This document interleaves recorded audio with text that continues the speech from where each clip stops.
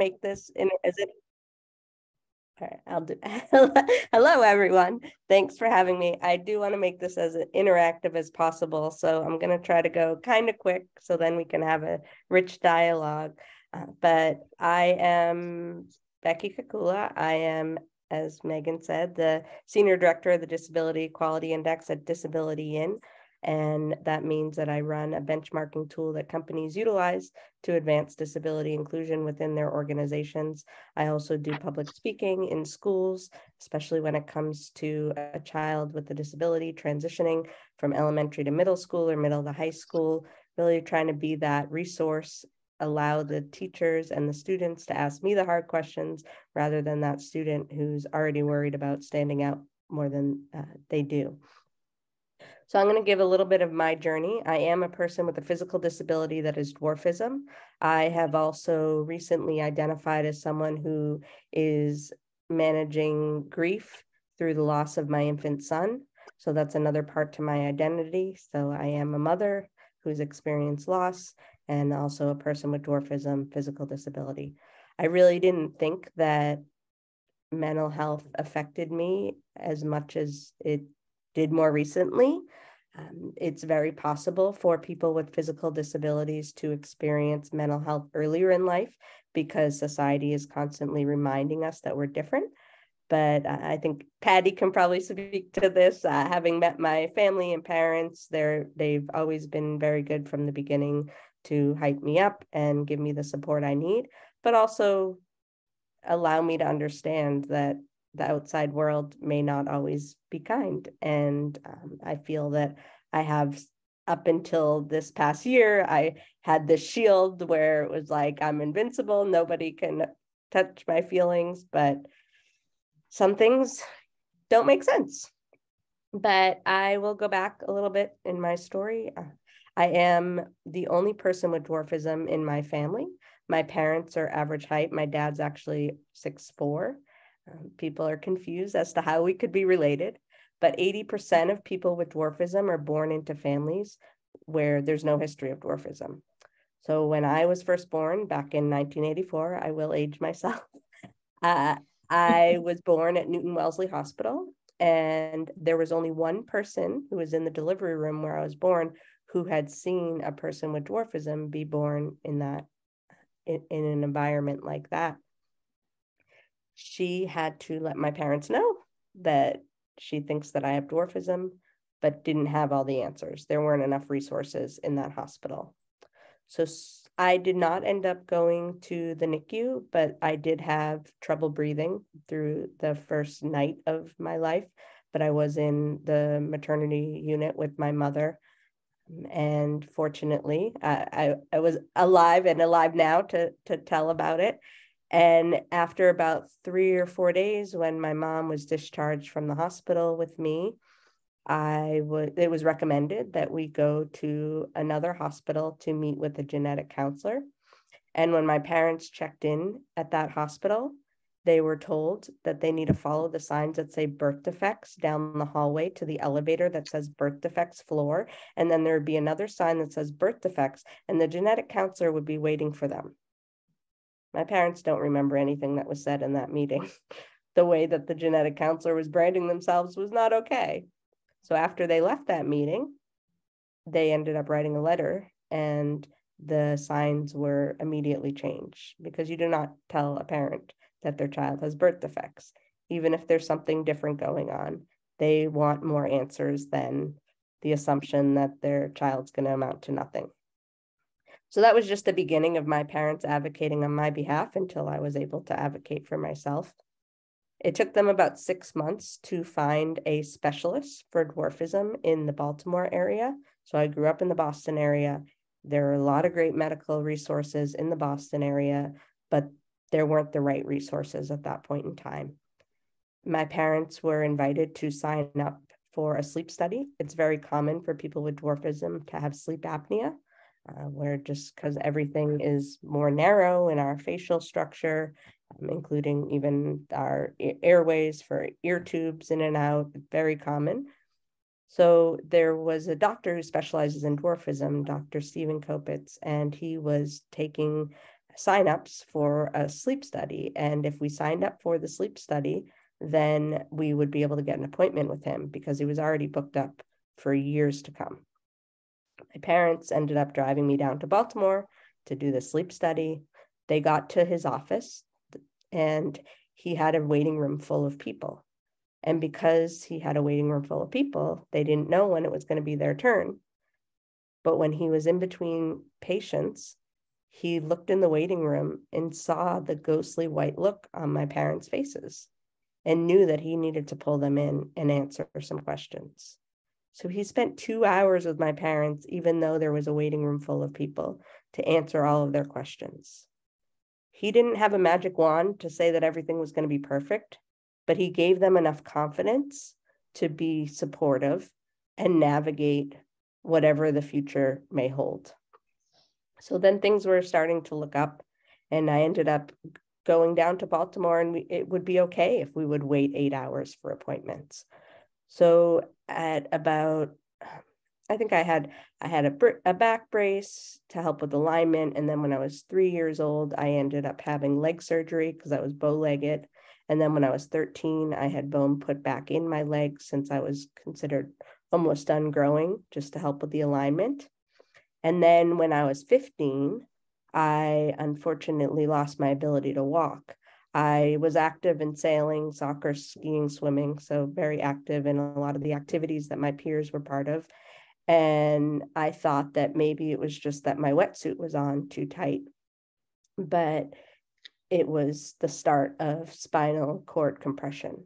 So right now I'm sitting up, and if we were all in a room together, it would look like we were a similar height. I just have shorter arms and legs. So even though my torso looks like its average height, all of my organs are more compact. So my spinal column was pinching up against my spinal cord, and I couldn't even walk a few feet without falling. So we ended up actually talking to the doctor in Baltimore. He was an orthopedic doctor and was honest about it, that he was also getting older and he was worried about his hand shaking in order to perform a successful surgery. So he referred us to Dr. Ben Carson. I know he's been involved in politics, but he is someone who did save my life. So we went to his office in Baltimore. So the compression started happening around the August timeframe. So we had an appointment in September, and he was booked up for about 6 months and didn't think he'd be able to get me in till the next year. But fortunately, when we got home from the appointment, we got a phone call, and it was the end of October that I was able to have this surgery. One of my biggest fears for that surgery was missing school. I wasn't as fearful of like being in the hospital because I'd been in the hospital for different surgeries. I was nervous about falling behind in school. I felt confident that I was in a good place academically. I was an honors student. I just thought that I had the right momentum, but then a setback really scared me. But I knew it was important because there could be more setbacks if I didn't address it. So I ended up missing 29 days of school. I went from honors classes to college preparatory classes once I returned back to school. But it was really important for me to stay in the same grade. Even though I could have taken the whole year off to recover, I wanted to make sure that I stayed with my grade. One of the pieces of advice the doctor gave my parents back in the day was try to keep her in the same school system, because if you keep her in the same school system, she'll know the same people and it'll help prevent potential bullying. But I think it has to even be more narrow than that. It's like keep her with the same grade of people who grow up with her and gain an understanding to be respectful. And there will be people grades below and grades above who may know her, but not everyone. And they won't be as invested because they're not necessarily in my classes. And I did have a friend who was in my class from preschool to 7th grade.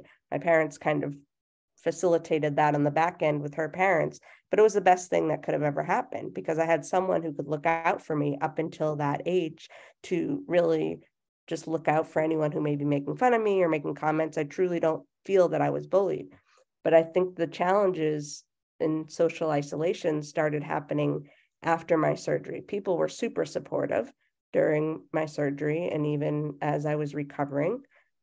But then all my girlfriends got to the age where they started dating, and it didn't make sense for me to be around because they didn't think that that was something that I was interested in, or there's that general assumption that little people would date other little people. And at that point in my life, I was in denial because I hadn't really gotten involved in the little people organization that I'm heavily involved in now. I just was fine being the only person with the difference within my group of friends. So junior year was really challenging because that was a sophomore year was when I had the surgery, and then I was recovered, and then just trying to navigate how to be social and be part of groups that weren't really inviting.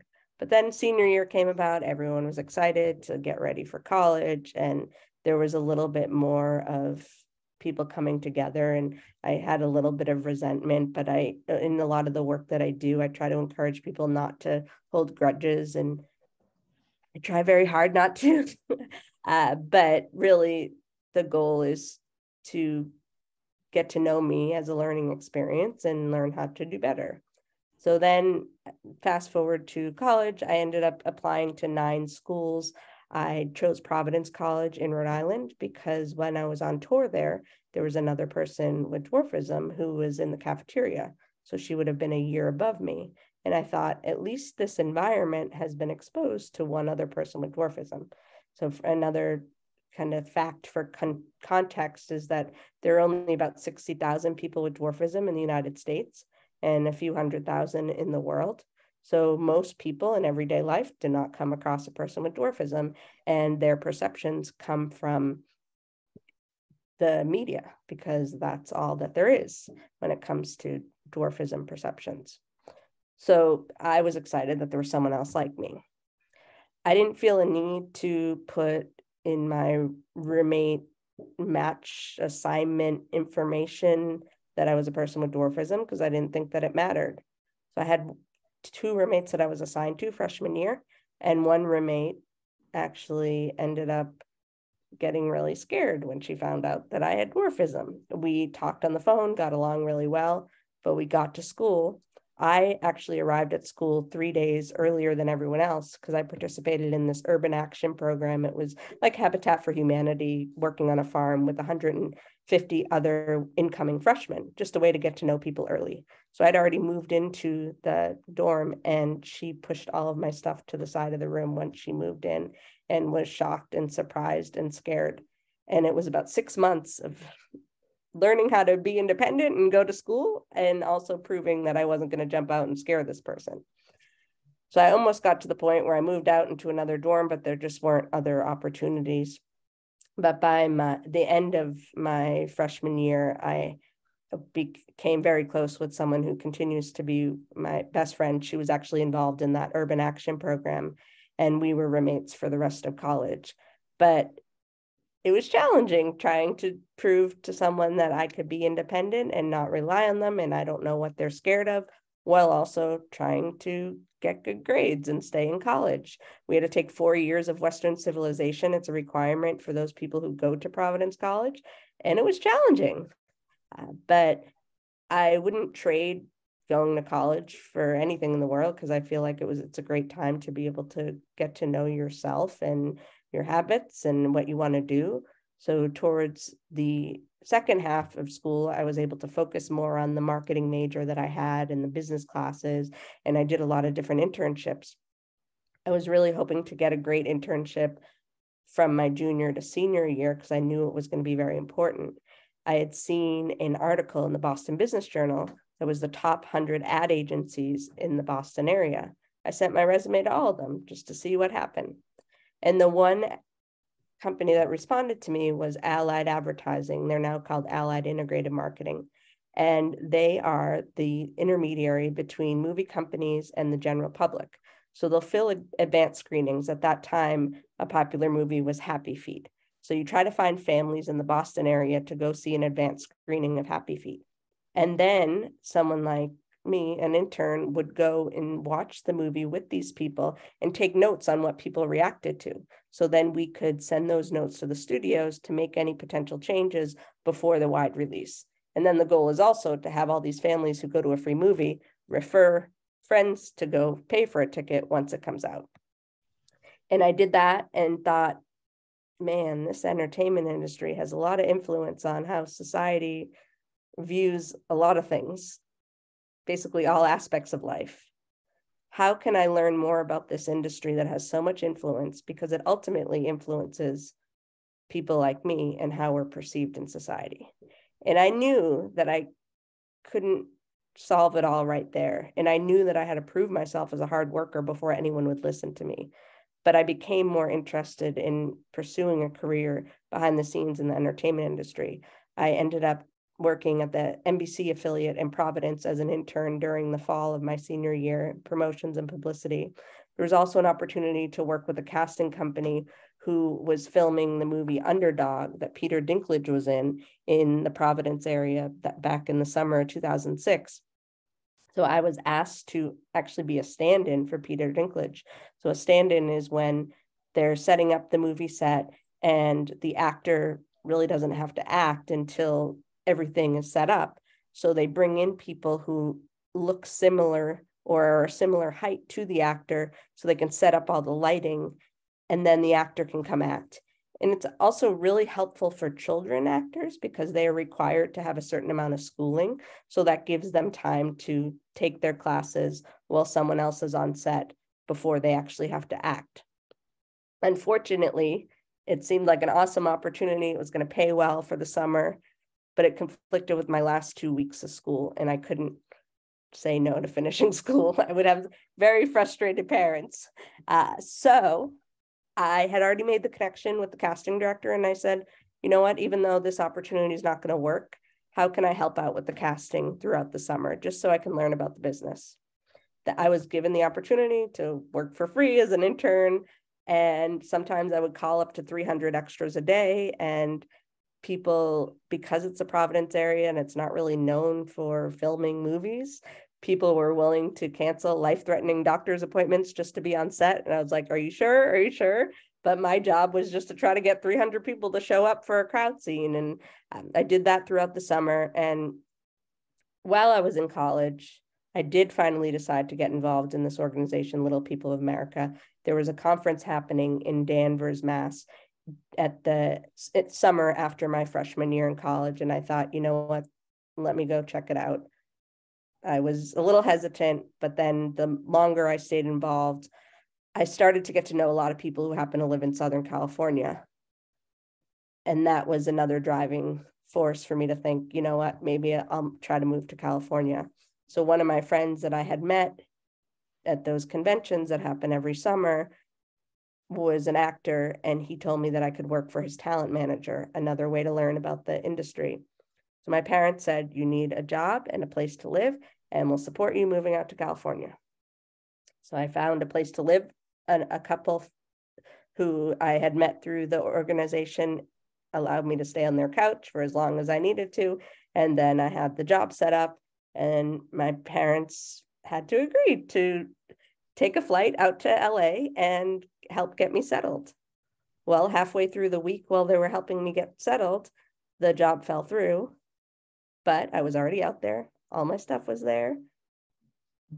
They told me that if I treated every day like a job, looking for a job, then they would support me. So that's what I did. I reached out to the Providence Alumni Network. Even though Providence is a small school in Rhode Island, there happen to be a lot of people out in the Los Angeles area pursuing careers in the industry. And one guy happened to be an actor, and he invited me to work for his talent manager. Again, I went from a paid opportunity to a non-paid opportunity, but it was a way to learn. And I knew that even though I was going to help this talent manager out, I needed to still be looking for jobs. So I sent out 1,000 resumes, went on 100 interviews over the course of 4 months. So this was August 2006 to January 2007. And in January, after a few small assignments through temporary placement agencies, I was placed at a talent agency. It was like January 19th. And I was asked to work for an agent in the Hispanic marketing department. At that point in time, I was regretting that I took French in school, but I ended up working for someone who had faced adversity herself as a Latina woman. And she heard the story of how many interviews I went on and how much I was struggling to just get that first job. And she found a way to find an additional assistant who could answer the calls from the Spanish-speaking clients, and I could learn the administrative stuff that did not require speaking Spanish. And a few months later, once there was an opportunity in the entertainment marketing department, which did not require speaking Spanish, I was given that opportunity. But it took a total of 7 months until I was hired on as a full-time employee. And then I was there for 5 years. Most assistants at a talent agency, as glamorous as it may sound, are there about a year if they don't want to pursue a career as an agent. I also didn't have the opportunity to even consider exploring the possibilities of being an agent because the way that they had the training program set up in order to be an agent was not accessible. So I would have had to go from sitting on a desk helping an agent out to the mailroom where I'd have to deliver packages around town, hit people's doorbells, even deliver Oscars or those things. Again, it seems glamorous and cool hanging out with famous people, but especially with the Me Too movement, like I could have been risking my safety too. So there wasn't really an opportunity for me to move up, or it wasn't verbalized that there was an alternative route I could take. So I was hanging on tight to my job. In the entertainment marketing department, after about 2.5 years, they started focusing on the creative side of things and were downsizing. So one of my bosses brought me to the music touring department, specifically like music marketing. But then once we got to that department, he said, I'm going to leave soon, so you need to figure out what you want to do, but you're safe. So I found out about this comedy club coverage group where any assistant at the talent agency could go out to comedy shows and write notes and send them to the agents. So I got really active in that, and it reminded me of that first internship where I would go out and write notes.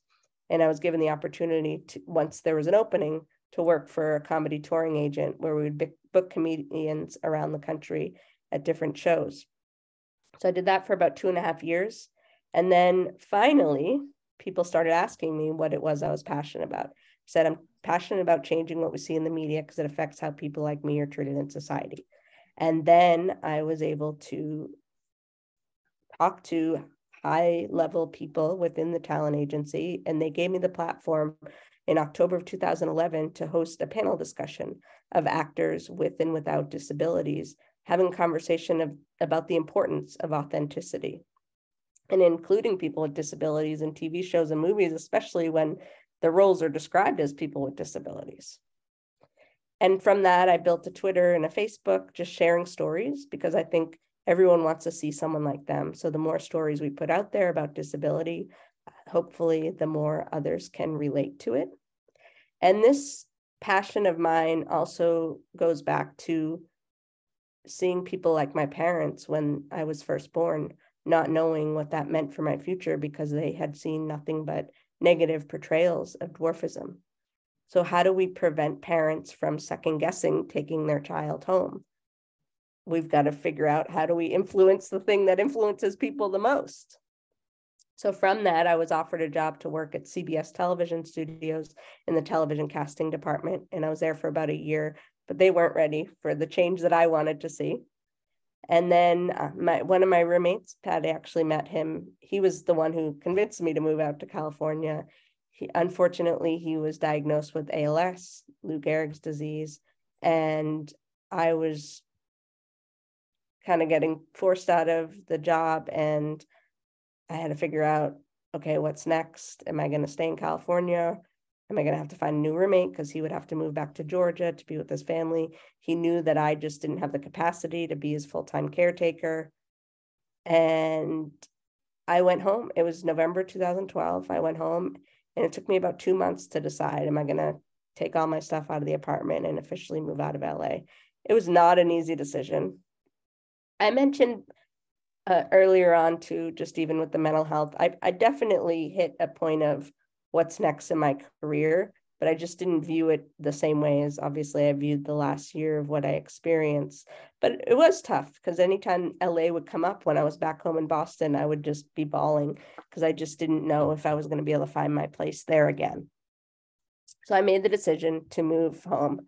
My sister is a teacher, and she invited me to come meet her students because she has always talked about me. And I thought, instead of me just coming to meet your students, because I have this mindset of if I'm not working, I need to treat every day I'm not working, looking for a job. How do I make this more productive? So she gave me the opportunity to come share my story with her students. And then I just started doing it more and more. I went to Rotary clubs, went to all these different places. I thought that people didn't want to hear my story because I didn't reach a certain point in my career. But then I started to realize that I still have the ability to help people and make change. And when that realization really hit was when I went to a weekend meeting through the organization Little People of America. They have a national conference every year that's a week long, but then they have weekend meetings in the spring and fall in local areas to make it more economical friendly for people in the local areas who can't travel to a national convention.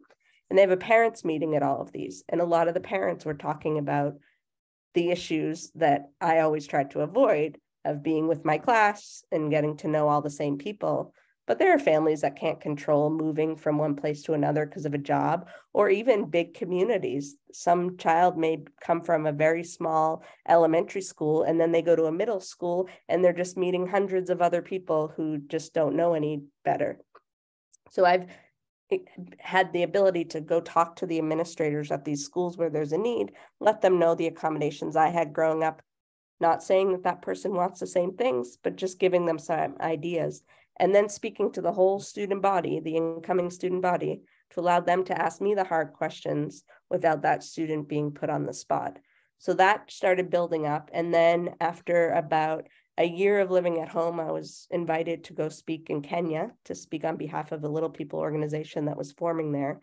So I spent a week there, and then I hit that 1.5 year mark of being at home and knew that I love speaking and I want to continue to do it, but it can't be the only thing that I do. So I was given the opportunity to move from Boston to the New York area to work in the diversity department at the Actors Union. And I was there for about 3.5 years, advocating for all of the underrepresented groups on film and TV and broadcast. But one of the challenges was a lot of the people who have time to dedicate to the Actors Union are not active in their careers because they have time to volunteer to be part of the union. So there were things that needed to be addressed that people weren't willing to address. I learned a lot. It was a good experience. I had a great boss. One of the biggest pieces of having the great boss that I did, who recruited me for that role, was that we found a great way to build a relationship of constructive feedback. There's a big fear when it comes to addressing the disability community and telling people that they're doing something wrong because you don't want to offend. But it's important for me to get that constructive feedback in order to learn and grow. And I think that was one of the weaknesses when I went through all of those interviews. I was facing a lot of discrimination, but nobody was really telling me if I was terrible at interviewing. It's very possible I could have been terrible at interviewing. I was driving around Los Angeles in traffic to 4 interviews a day. I could have looked exhausted at every single one of those interviews, but I'm under the assumption that nobody was thinking that because they didn't say it. So with this boss, we found a way where if I made a mistake, it wouldn't be like, you made a mistake, this is the end of the world, you're never going to get better. It would be, let's talk about that mistake and let's talk about how to do better in the future. So it's always using that language of, in the future, try doing it this way. So even if someone's hesitant about giving constructive feedback, I think it's important to just offer up the question, can I give you some feedback? And see how someone responds, because that was something that was super helpful to me. So after the 3.5 years at the Actors Union, I was invited to attend a conference in Orlando, Florida, and it was corporations coming together to talk about disability inclusion and the importance of advancing disability inclusion within their organizations. And it showed that people actually are passionate and want to make change, where in the entertainment industry, when it comes to addressing decision makers, they aren't ready to admit that change needs to happen or that they have a relation to disability. It's kind of just thought of as an afterthought. So I was given the opportunity to work for the organization that put on the conference. I was volunteering. This was August of 2017. And then I was offered a job to work for them in September and started in November because I was very loyal. Even though I was ready to leave the Actors Union, I was loyal and wanted to find the last day possible to give notice, just to make sure it was a proper exit. And I haven't looked back. It was an amazing opportunity for me to work with people who actually are willing and wanting to make change, and going into these environments with Fortune 1000 companies, people who are representing those companies sit in high level positions and either identify as an ally or person with disability themselves, or just someone who knows this work's important. And we've made a lot of traction over the past 5 years, and there's still a long way to go. But what I'm going to do is I'm just going to pull up my presentation quick before we do questions and just show you just a little bit of etiquette around disability. So the organization that I work for is called Disability In, and we want to really strengthen the word disability. So for those of you who may not be aware, disability as defined by the Americans with Disabilities Act that was passed in 1990 is a physical or mental impairment that substantially limits one or more major life activities, having a history or record of such an impairment, or being regarded as having such an impairment. I don't love the word impairment, but that's how it's defined. 75% of disabilities are non-apparent, meaning you can't see them.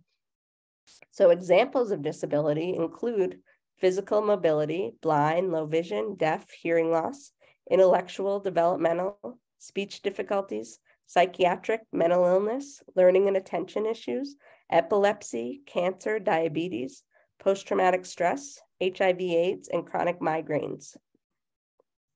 When it comes to language, I think a lot of people are afraid of addressing the disability community because they don't know what terms to use. I tell people, just call me Becky and get to know me, and then we can talk.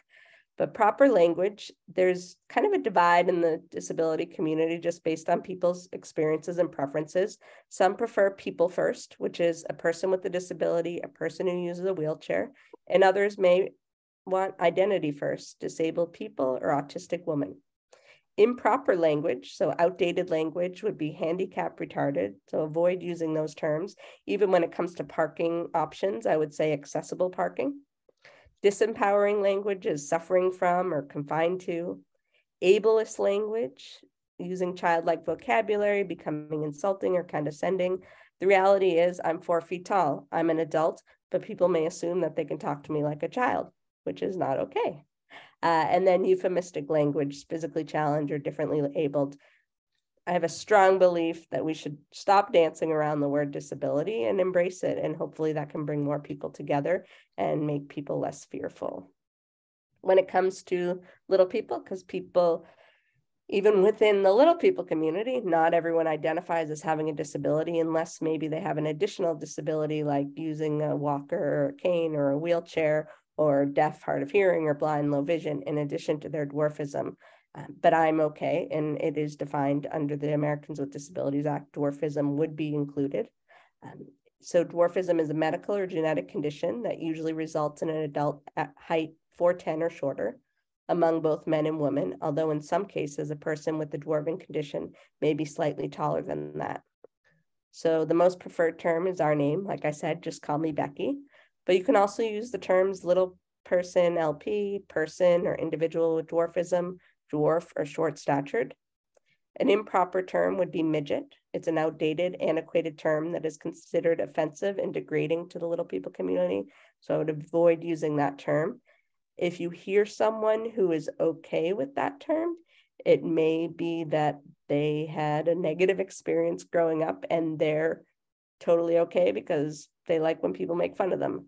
So I would get multiple opinions because a majority of the little people community does not want to hear that word.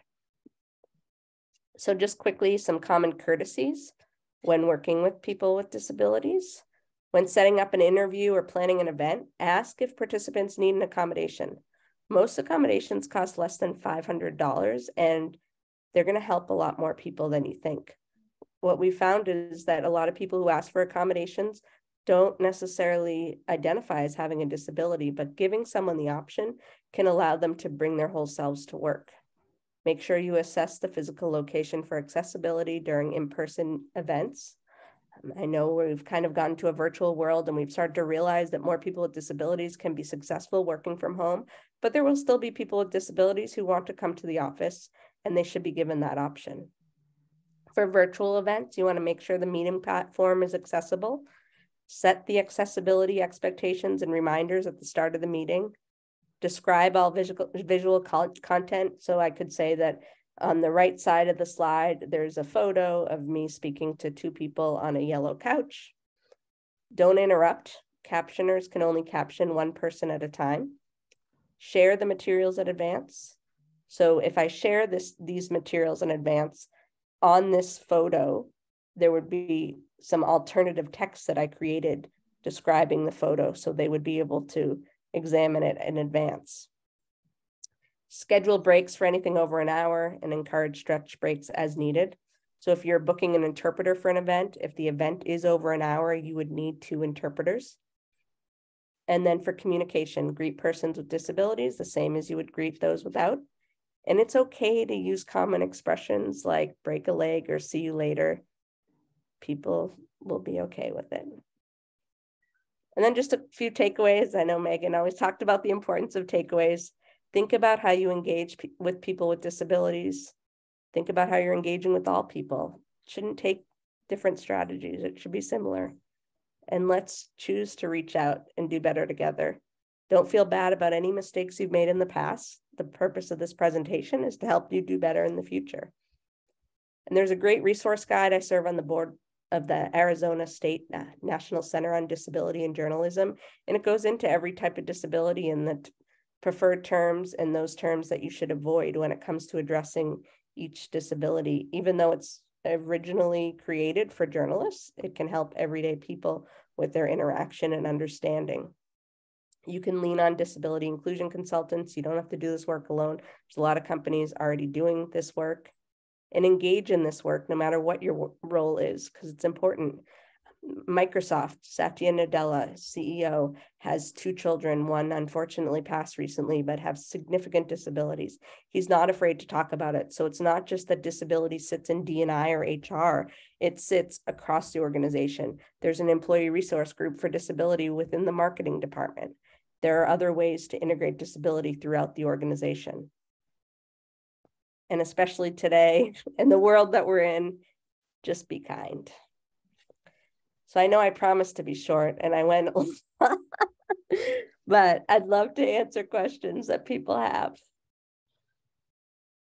Thank you so much, Becky. No, I think all of it was really great. And I love the presentation. There has been some questions. Can we share this presentation? Are you okay with that?